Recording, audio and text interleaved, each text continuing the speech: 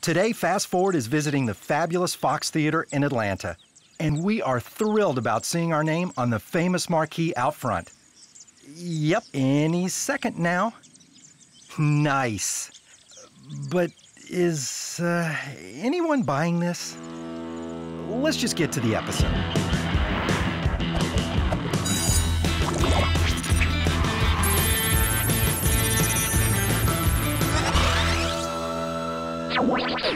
Fast Forward is taking the stage, literally. We're standing on hallowed ground, the stage of Atlanta's fabulous Fox Theater. And because the Fox is one of the premier theaters in the country, let's learn a little more about it in something I like to call the Fox Theater in 3 acts. But first, let's meet our cast.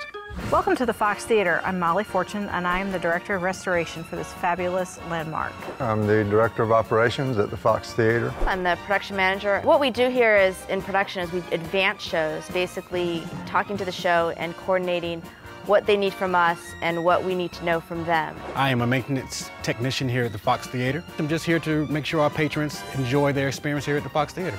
Great start. Now, let's get to Act 1. Wherein we learn what makes the Fox Theater so fabulous. What makes us fabulous? Me, of course.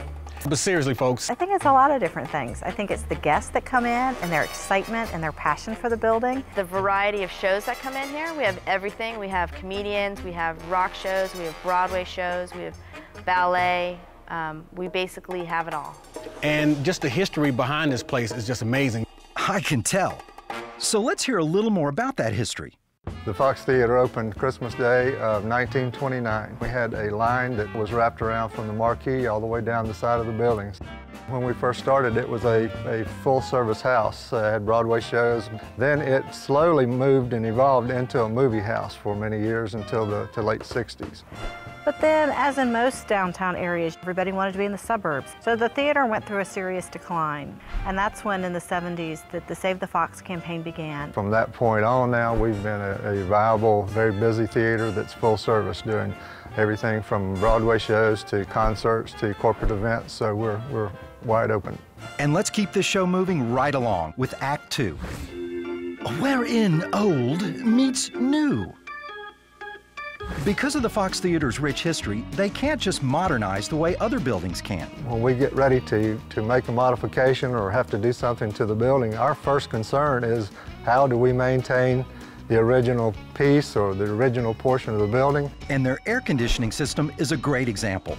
So let's start with a basic understanding of how air conditioning works. Yep, time for another one of those teachable moments. But this one's cool. Get it? Air conditioning. Cool. Yeah, I thought so. Anyhow, air conditioners use metal coils that are cooled off by pumping something called a refrigerant. Unlike water, it evaporates at a really low temperature. So as it goes through the coils, it's evaporating and cooling them. Air is blown over the coils, cooling that air, and in turn, a building. Outside the building, a compressor helps turn the refrigerant back into a liquid, blowing heat off of it. And then the whole process begins again. And this is the AC unit at the Fox. I know, pretty impressive, right? I'll let our cast take it from here. The HVAC system, state-of-the-art at the time in 1929. The way I understand it, we had the first one in the Atlanta area, and then the White House unit was installed at a later date. And then in 1946, the Carrier Corporation came and installed a new centrifugal type chiller, which is basically still in use today. And about 3 years ago, we have installed a new chiller. So we actually have 2 chillers now with the capabilities of running both if we needed to. We added a lot of new accessories. So we have a mixture of old and new technology sitting side by side, and most everything that we add to the system now, we tie into the computer system. And while old is meeting new, there's something else I want you to see. Remember that marquee that had our name on it? We have a mixture of the old and the new technology on our marquee. That's because when the Fox Theater was built, it used incandescent lighting, which uses resistance to create enough heat on a filament to make it glow, creating light. But now the marquee uses a combination of incandescent lights and LED lighting. LED stands for light-emitting diodes, and LED lights don't use resistance. Instead, they use the flow of electrons between semiconductors, like silicon or germanium. A semiconductor is a material current can easily flow through in one direction. The byproduct of this flow is photons, which are essentially the light we see. LED lights are more expensive than incandescent lights, but they're also more efficient, so they burn cooler and save money. Okay, that's a good first couple of acts, but let's get to Act 3.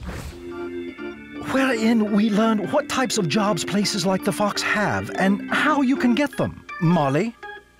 There's 72 employees, and we have accounting, we have group sales, we have operations, we have restoration, we have production, security, events, private events, and ticketing. Internships are really the key, working for a variety of theater companies. Also a background in technical theater so that you know a little bit about everything, a little bit about lighting, a little bit about scenery, rigging, sound, props, costumes, makeup, all of those details. And where do I start?